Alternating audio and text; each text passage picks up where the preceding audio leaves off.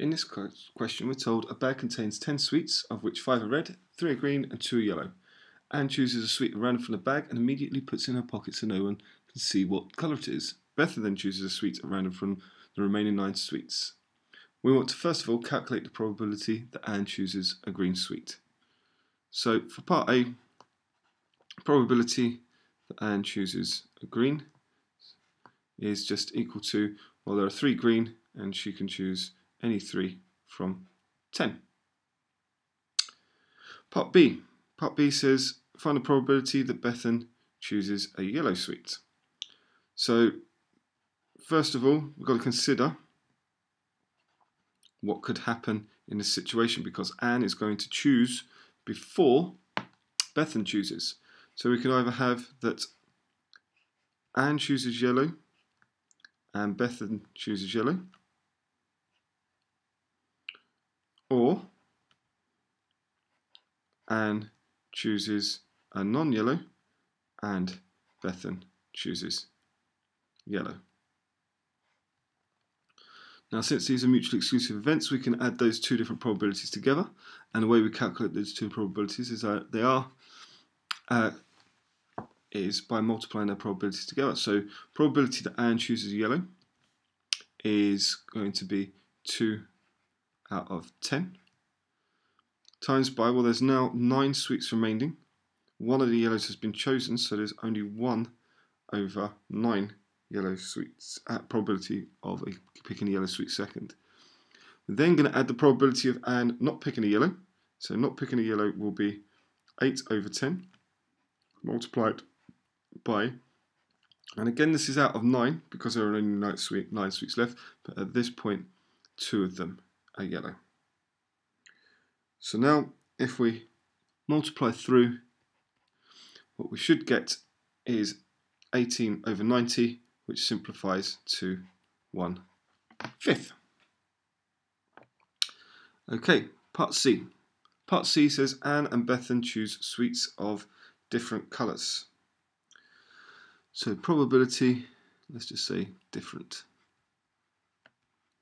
Now on this one we can actually use combinations, and all we need to know is what combinations of sweets can we pick in order to have 2 different sweets. And the order doesn't matter because it doesn't matter whether Anne picks yellow and Bethan picks green, or whether Anne picks green and Bethan picks yellow.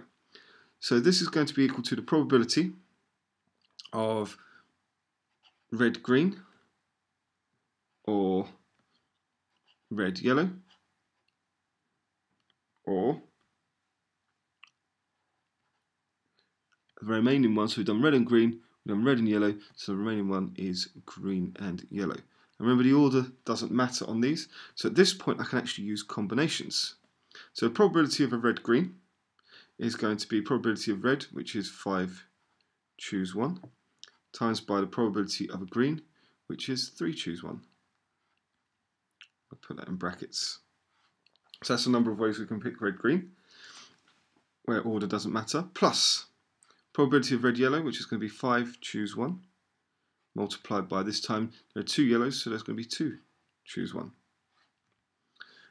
And then again plus, and finally the number of ways we can pick green-yellow, which is going to be 3 greens choose 1, multiplied by 2 yellows choose 1. Now what I've got here is a summation. This represents all the different ways that we can pick 2 different colours.